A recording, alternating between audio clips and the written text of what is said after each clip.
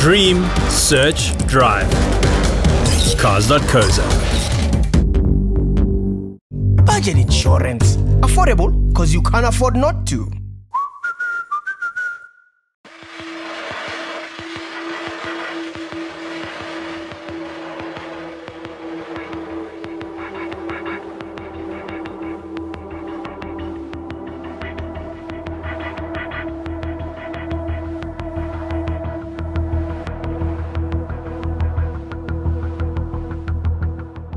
Everyone knows it's pretty obvious that electric cars are fast.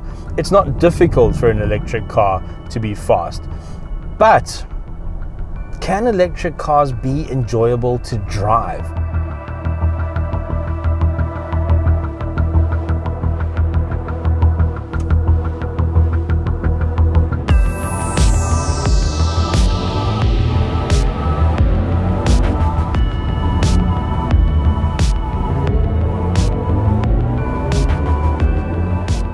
Can you get the chassis dynamics and the feel and the steering feel to a point where a driver or a motorist who's looking for a rewarding experience from their sports car will feel satisfied?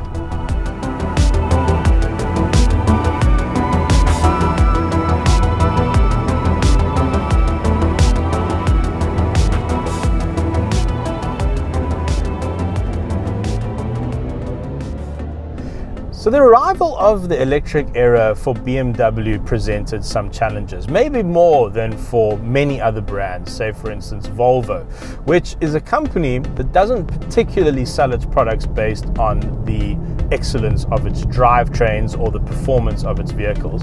However, BMW, especially any BMW with the M badge, that's all about the drivetrain, that's all about the dynamics, that's all about the handling. And so the challenge for those engineers was to try and make an electric vehicle that had that BMW DNA in it, that imbued some of the character and the driving characteristics and the chassis dynamics of what people have come to expect from BMW M cars into something with an electric drivetrain.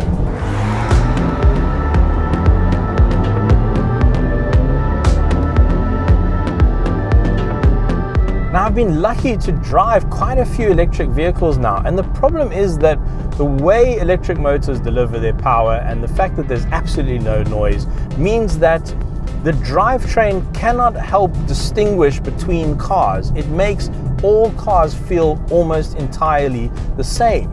You get into a BMW iX and it drives pretty much the same as a Tesla, and that's no one's fault. It's not Tesla's fault, not BMW's fault.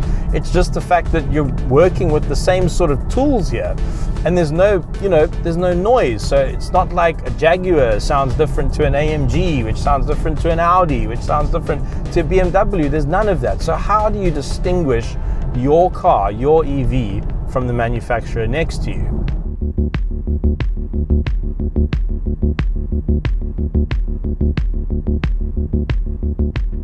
So what's happening underneath me here? Well, you've got all-wheel drive because there's two motors, one on each axle. They're big motors. Each motor produces about 200 kilowatts and 400 newton meters. So you end up with 400 kilowatts and 800 newton meters total system output. And the crazy thing is, this is almost certainly not going to be the fastest i4. They're probably going to release the M60, which is just going to be insane, really. I mean, we're already at supercar performance here.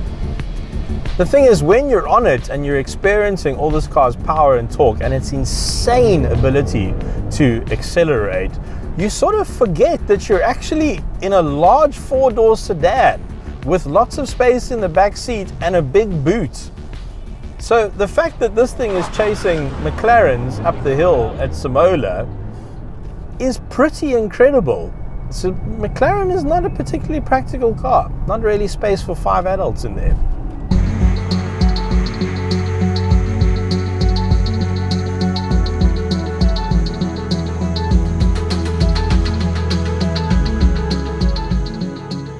Welcome to the interior of the BMW i4 M50.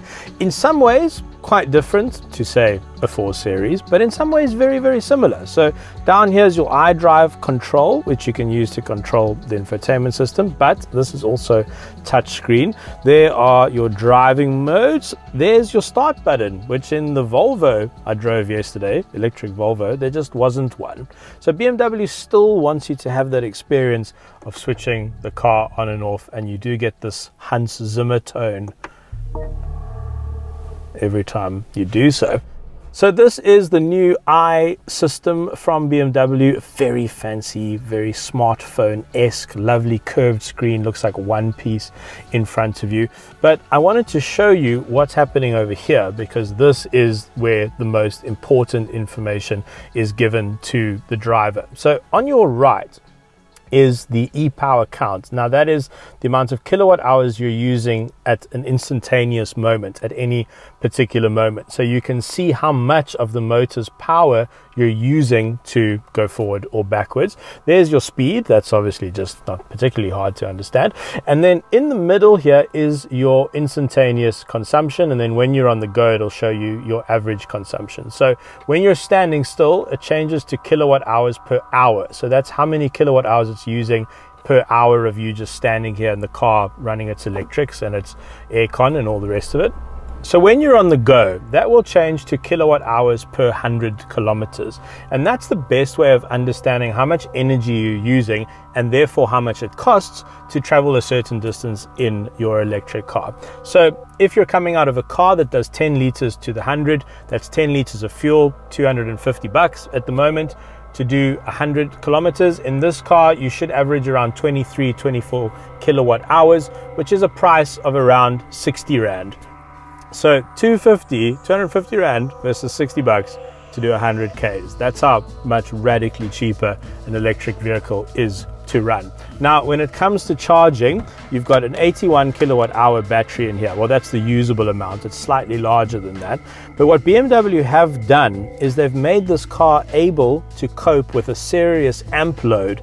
And that means that you can shove in serious power at the charging station. So it will take up to a 350 kilowatt charger, which is really impressive. We do not have a 350 kilowatt charger in South Africa, but we do have 150 kilowatt chargers, and that'll pretty much charge this battery absolutely full from 0 to 100 in about half an hour.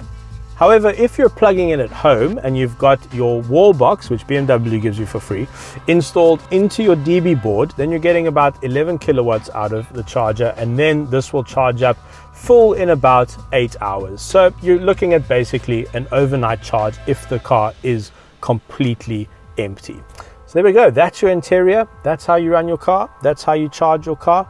As you can see, not a massive departure from what we're used to, but in my opinion, special enough to make you feel like you're driving something different.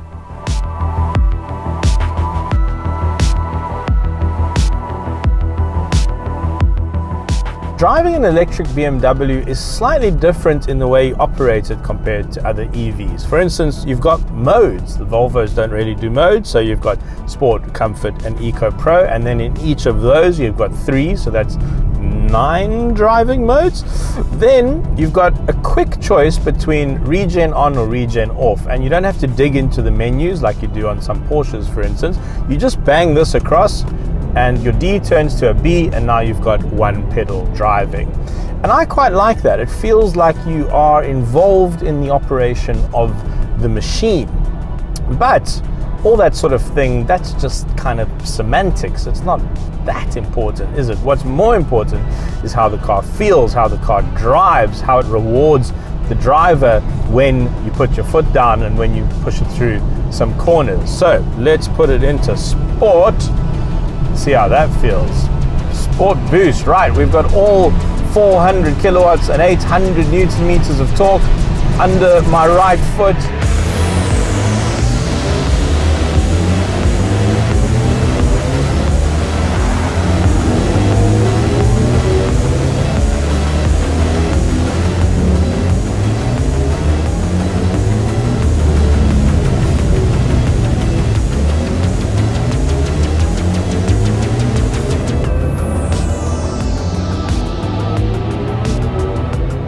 full permanent all-wheel drive with torque vectoring happening between all 4 tires all the time. You can sort of feel the computers working underneath you to make sure that you've got maximum traction and that you don't drive into a combine harvester.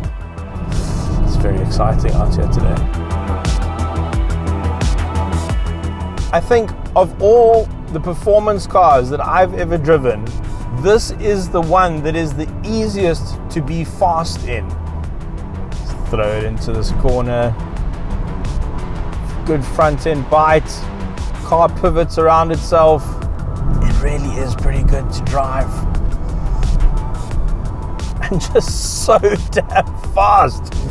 The only thing slowing this car down, and it's the only thing it can't do anything about, is the sheer weight of it. We're at 2.2 tons here, but that's not massively heavier than, say, the M3 or the M4. Those are up at about 1.8 tons now. And so this car has no choice but to drag its own weight around. But in my opinion, it does a wonderful job of hiding that weight. Yes, we're on air suspension here, and the air suspension's working hard to keep the car level as well, but you don't have as much body roll as you think you should have from a 2.2 ton car. And when you throw it into a corner, it sort of pivots around itself because all of the weight is between the axles. And so all of that results in, dare I say it, shock and horror, an enjoyable drive.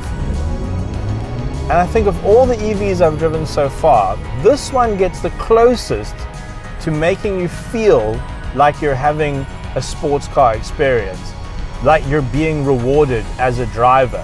Look, it's not there yet. Don't get me wrong, it's not there yet. It's not an M3 or an M4.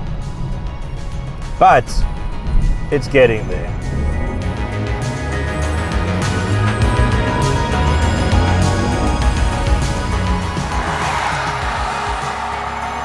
And it is cheaper than an M4, a lot cheaper. With prices starting at 1.6 million for the i4 M50, that makes it nearly 500,000 Rand cheaper than an M4 competition xDrive. It also has more power and torque than the M4, but with all that weight, it is slower. Where the i4 sprints from 0 to 100 in 3.9 seconds, the M4 does the same in 3.5 seconds. The M4 is still a better sports car and represents the best of BMW's past. However, as a practical, enjoyable daily, the i4 is just about perfect, and after driving it, I'm much more excited about this brand's future.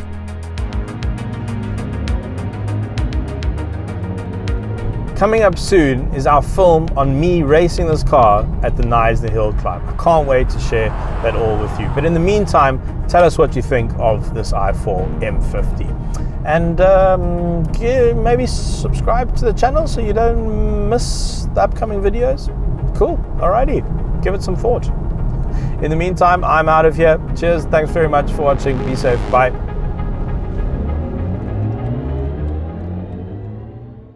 Thanks for watching. Now, did you know that Cars.co.za has a brilliant app? It's actually one of the most popular apps in South Africa, and that's because it's actually really bloody good to use. You can save your favorites. So while you're shopping, you know, if you're taking a couple of weeks to shop, you just save your favorites so you don't lose them. And it's also a brilliant way of finding new car specs and pricing. It's incredibly detailed. I use it all the time. The link to the app is in the description below. You can get it on iOS and Android, and it's in the Huawei app gallery, I think it's called. Yes, that is what it's called. Cool, alrighty, and I'm done. Good, okay. Budget insurance. Affordable because you can't afford not to. Dream, search, drive. Cars.co.za.